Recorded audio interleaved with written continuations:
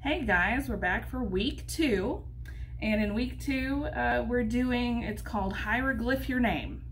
So I have this little printout here. It's a hieroglyph alphabet chart, and then there's also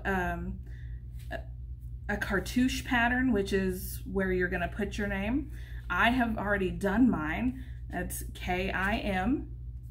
Don't make fun of my little owl down here. He's pretty bad looking. But you can do yours. You can color it any way you want. It does not matter. It's completely up to you. And send us your pics. That's it. Okay, so we're back. And I have a jar here. It's completely full of dragon eggs or peanut M&Ms, whatever you want to call it. I don't care.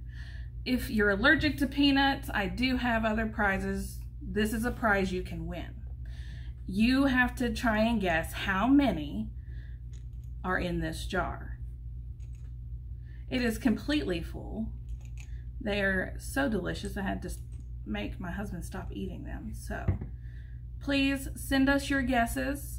You can bring them up to the library on a piece of paper with your name and your guess for how many dragon eggs are in the jar.